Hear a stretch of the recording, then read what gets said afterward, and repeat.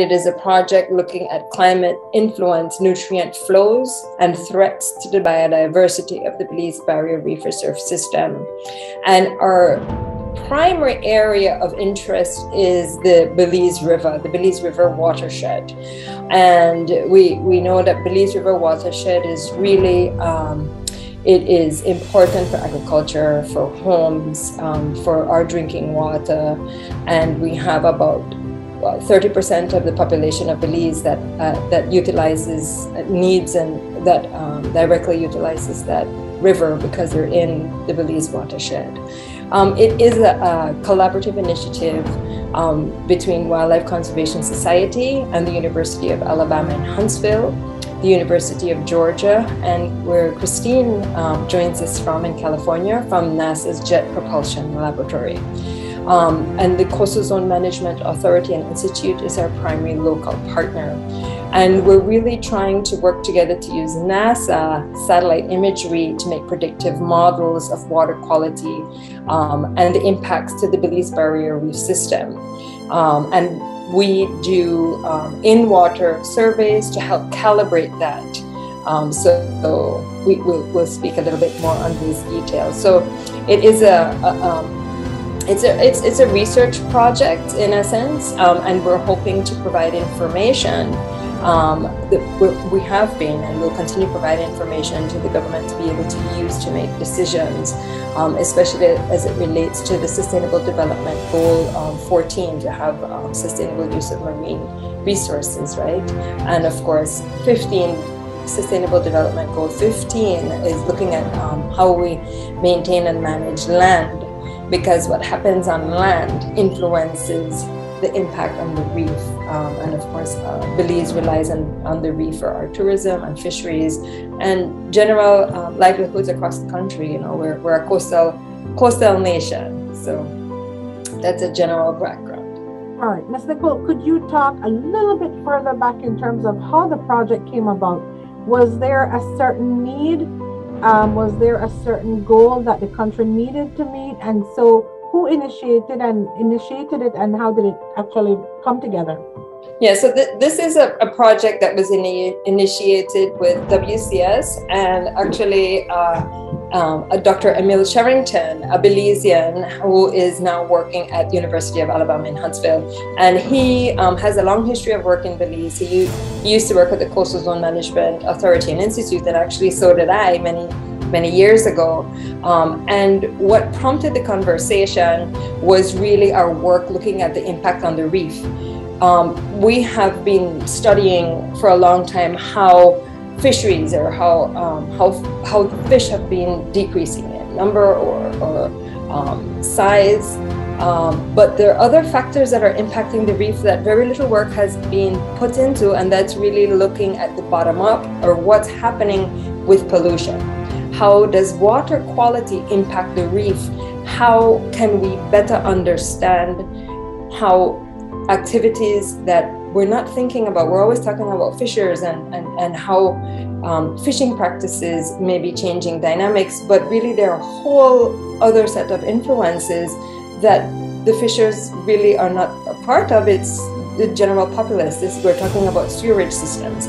We're talking about agriculture, because what happens within watersheds is the impact of runoff and sedimentation travels down the rivers. And in our case, we were looking specifically at the Belize River, although we did have the opportunity to start looking at what's happening in New River. We wanted to see more these combined impacts from the top and from the bottom, and we needed some support with that aspect. So we have a lot of work going on by many organizations in Belize, and we have longitudinal studies of fishing impacts and fishing implications within and outside protected areas and so on. But really no one is really taking a close look at pollution, and that's what this study was trying to get at. Dr. Christine Lee, could you talk to us in terms of the role that NASA plays in this entire project?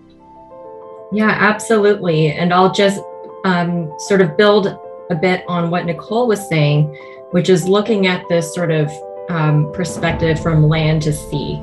So what are people doing on land, and how are those land use practices impacting the coastal regions? And I think one really critical way that NASA can provide some insight into this is through leveraging spaceborne remote sensing, utilizing satellite data, utilizing the perspective of space to study what's going on the land, and then using modeling techniques to link land use practices and land use change with coastal water quality. So we're utilizing satellite data not only to study what's going on the landscape and within the watersheds, but we're also able to use NASA and European Space Agency satellite data to look at the quality of water itself, primarily through the detection of changes in water color.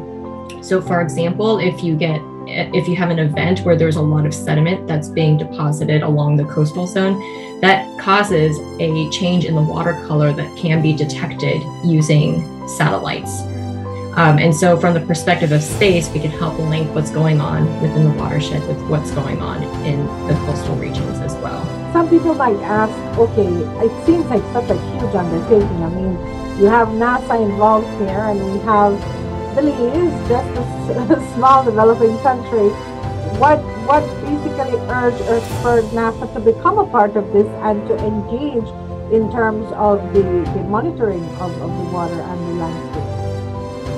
Well, first of all, we do not consider Belize a small developing country. We absolutely value the opportunity to be able to work with WCS and the Coastal Zone Management Authority.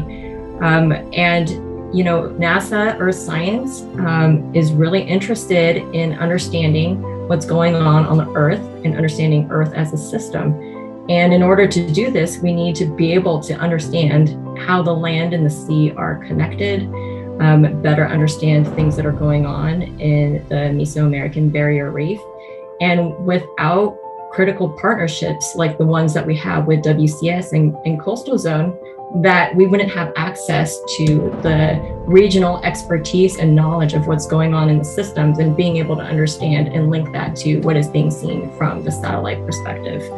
I should also mention that there's a program within NASA Earth Sciences called Applied Sciences, and Applied Sciences is focused and committed to linking research findings with more practical uses of the data. So how do we translate science and research to action? And that is the program under which this particular effort and this particular collaborative initiative is supported. Our project, unfortunately, doesn't have the funding.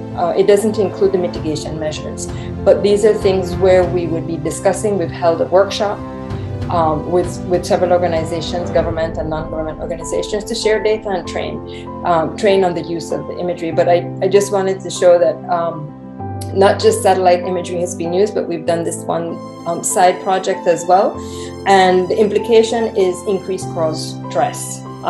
Blooms of macroalgae, increased coral stress, and then that decreases the viability of the reef, and of course that could impact fisheries as well. So it's not just about how we tackle things from the resource extractors, but it really has a lot of implication for industry on land. So I'll let Christine speak on some of the implications for the satellite research.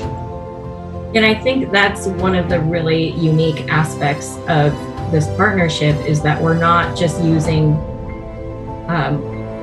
in situ data to understand what's going on. We're using both in situ data as well as satellite-based information, as well as modeling to link the land to sea. And I think that's critical because together we can actually develop a greater understanding of what's going on. For example, satellite data is never going to be able to detect how much nutrients are in the water, because nutrients such as nitrogen are not something that impact the color of the water. So we can try and guess how much nitrogen is in the water, but in order to verify that, we need to still have that on the ground sampling to sort of verify what's going on, and to definitively show, as in the case of this study, how you link, for example, influences or impacts from wastewater on increases in microalgae and impacts on the reefs. So we did look at the changes in water clarity utilizing satellite data. And during the initial shutdown, as a result of COVID, there was an opportunity to understand the impacts of marine traffic on water clarity. And so the study that was led by this team, including students and faculty from UCLA, utilized an extensive record from the MODIS satellites that I had mentioned previously to compare what happened with water clarity during the period where marine traffic was halted due to COVID shutdowns. And we saw that water clarity greatly increased across the Belize coastal zones, particularly in areas that generally experience higher degrees of marine traffic. And so, this kind of study and this kind of methodology and definitely the methods by which we can look and examine water quality from space can give us a sense of how we might be able to apply this to examine other impacts. I understand that the findings are looking to now be transferred or handed over to CZMAI, correct? And in that case, what then happens? What do they do with that data? So we want to ensure that all this data and most of this, the high-tech data, as I would say, we're trying to work out how that would be stored nationally so that Belizeans can work with this data. And what we've mentioned a couple of times, these workshops. So we held one in April of 2021 virtually, and we expect to have another one before the close of the project in November. And there are opportunities for training, and there are opportunities that the team engages with Belizean organizations that would utilize this kind of data, whether it's to study one site or study things nationally. So it's really about having the tools in Belize for Belize to use it for its needs. And you may know that the Integrated Coastal Zone Management Plan has to be updated every 4 years. So that's what Dr. Lee is referring to, where we're hoping that this data, where we're expecting this data, and there is a collaboration with CZMAI to use this data to help inform the next iteration of the ICZN plan. And that plan is a national plan across coastal zone, and it also includes recommendations for practices on land. What do we do on land to mitigate those impacts on the reef? So it's for management, because at the end of the day, as Christine's been saying, it's not about just collecting data for collecting data's sake. It's to be able to make better decisions and investments in Belize's natural resources, and of course, sustainable use thereof. One final question for me. Has the discussion begun as yet in terms of, because I know you said there's not a budget to necessarily implement plans of action to try and mitigate the negative effects on these water bodies. So has the discussion begun with other organizations to see how this information, this research can be used to basically improve whatever systems we have or utility or policies we have in utilizing the waters? It's an excellent question. And actually we were looking to see if we could get projects that would, but those are projects in the millions of dollars. That's not the size of project we have here. And those would need national input. For us right now, this week, La Ruta Maya, of course, for Belizeans is an exciting week. This is what our big look forward to events for the country. And, it is wonderful to see so much interest continue after all these years in this event. And one of the things, we're talking on this platform for La Ruta Maya. Why are we talking during La Ruta Maya? It's a fun time. But I remember when it first started, the ideals were around clean river. The ideals were around what is the importance of this watershed, what is the importance of our fresh water. It is important for you and me and everybody listening. And while the watershed itself encompasses about 30% of the population, everyone has, you buy a bottle of beer, everybody drink Belize River water, right? And this, reminding people, especially the paddlers and the teams, keep your garbage contained. I know there was times where after the boats passed, then you see the wave of garbage float down. The litter is one thing, you better not litter. I don't know when last we had that out, but the also thinking about what are the other things you're seeing on that river. Where do you see the removal of vegetation? Where has trees that protect this river from getting a lot of sedimentation, where have they been removed? So it's in everybody's interest, the homeowner, the small farmer that uses water from the river. And this is where the interest for La Ruta Maya and us coming to talk during La Ruta Maya. It's a fun event, it's an exciting event, and it's a celebration of Belize's freshwater system. And we want to honor that. We want to honor what this system gives to this country and not destroy what is important for this nation. So I just wanted to, congratulate and root for the paddlers. I enjoy going out, and tomorrow I'll be very early going to see paddlers leave. But I'm so thankful that that we're able to have this opportunity to chat a bit about this and some of the serious sides. But it's a beautiful thing for Belize.